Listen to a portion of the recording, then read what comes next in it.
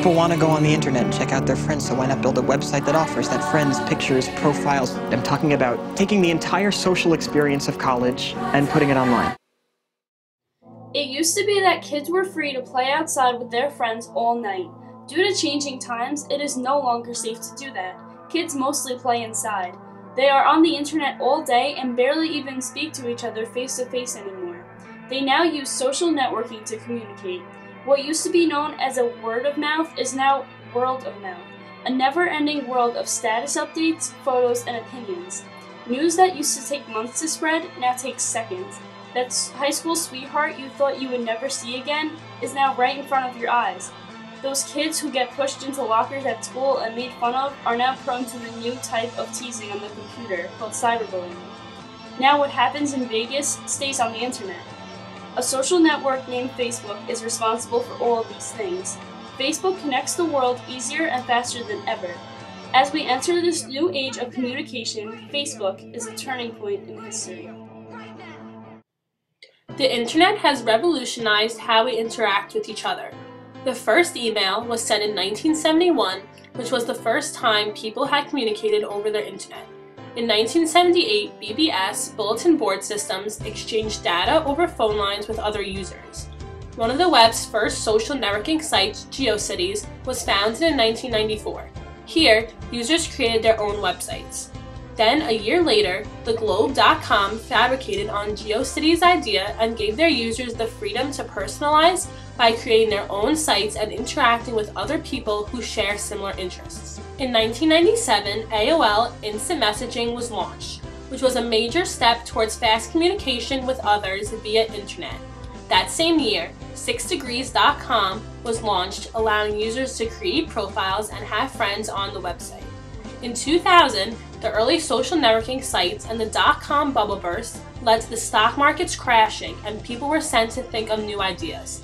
One of the first new ideas was Friendster, launched in 2002, creating an online connection of real-world friends. As a response to Friendster, MySpace was launched, and it was basically a clone of Friendster. In the years to come, many other social networking sites were created, including LinkedIn and Classmates.com.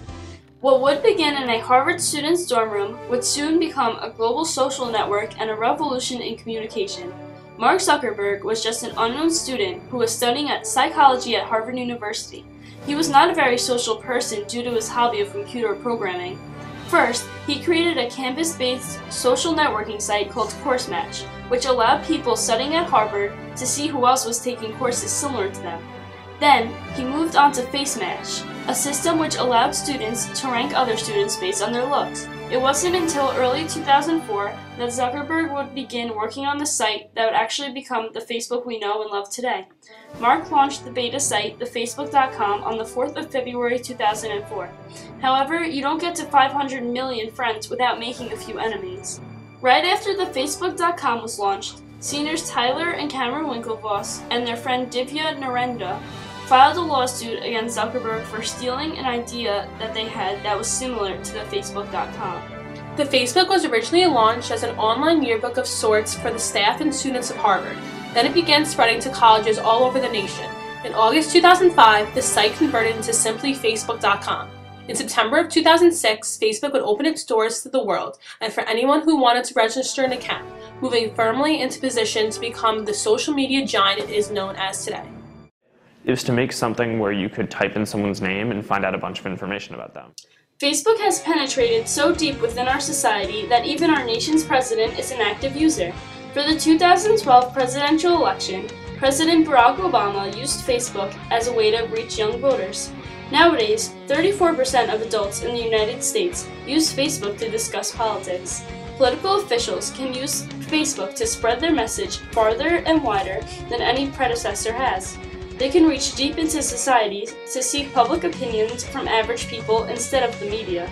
They don't have to force-feed information to people just as public broadcasting does. Facebook is a global communication tool as well. Leaders of different nations can connect with each other and discuss foreign policies. Conferences between countries can be held face-to-face through the video chat application on Facebook. Facebook is a new way to discuss politics and will continue to develop in the years to come. I want everybody here to be careful about what you post on Facebook. Not only is Facebook changing politics, it is also changing the world economically. Facebook can be a huge boost for businesses. Businesses can use Facebook to gain awareness, consideration, preference, intent, purchase, support, loyalty, and advocacy from customers, which are all factors of what is known as the sales funnel. Companies now have a way to deepen relationships and form bonds with customers as well as business partners in a faster and more efficient way. When people see that a business is helping others, they tend to like that business more and spread their impression of the company with others. This is a great new way to get a company's word out there.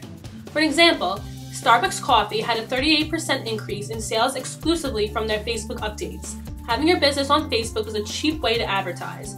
Since questions from customers can be answered instantly on a Facebook wall, the economy is affected by the loss of customer service jobs.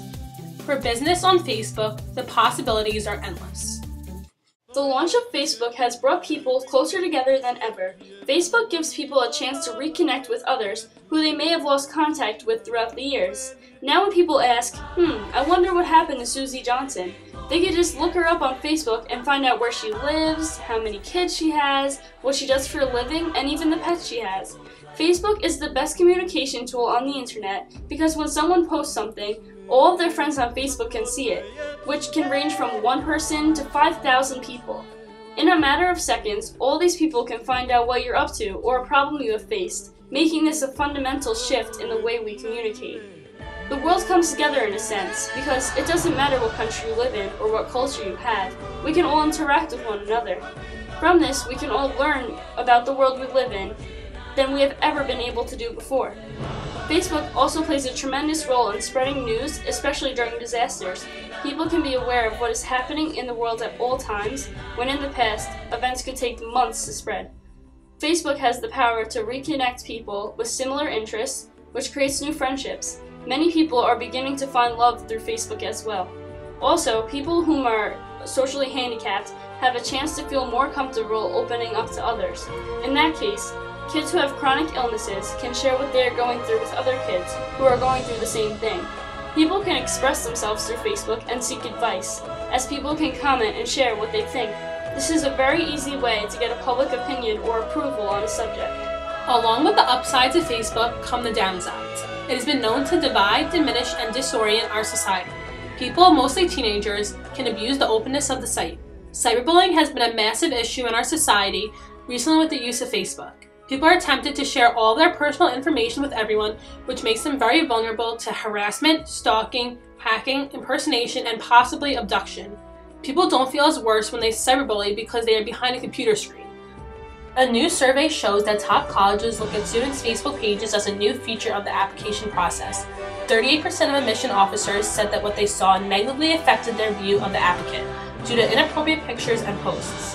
Only a quarter of the schools who check students' Facebook pages increase their chance of getting accepted into the college. Now, their Facebook page can get in the way of them getting into their dream college. It is now evident that the creation of Facebook is a turning point in history. Facebook has been a turning point for politics in which leaders can spread their message faster and farther than any predecessor has before.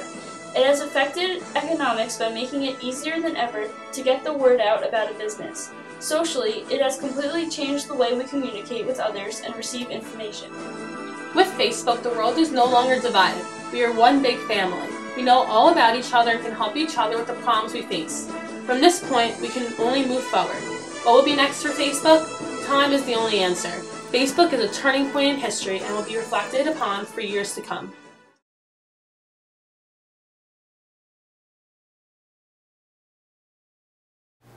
Our whole goal in doing this was to get out to our community important information as quickly as we can. Amazing to us to see how many people knew when school was open and when it was closed based on a Facebook message that went out to all the friends that were connected to that person. My children had a prospective employer go on his Facebook page and got a phone call saying that he didn't like something he saw. My son was shocked and thought it was an invasion of privacy. No, it's not. It's not. It's there. Once you put it there, I don't care what people say, it's pretty much there forever.